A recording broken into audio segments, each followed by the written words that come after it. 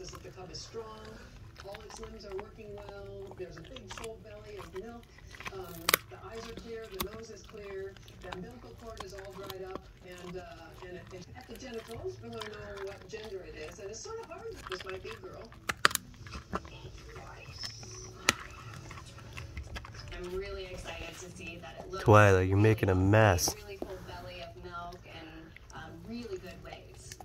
Big belly, look at her belly. What we're really hoping for is that they're both the same gender, because they can be a cohort throughout their lives.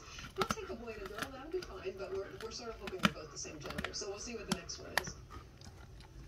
This one's lighter color. Eyes open. Cub number 2 looks terrific. Eyes are open, everything's clear, just like the first one. And this one sort of looks like a boy. I'm not going to commit yet, but it looks like we might have a girl and a boy. And this one is... Porkchop, no. Porkchop, no. Really good. Porkchop, no. These guys are in really good weight. So she's producing plenty of milk for these Hey, guys. what's going on? Porkchop just took a piece of the meat. Well, don't want to do it. You have to correct her. Down with the hay to try to get our scents off of the It's gone.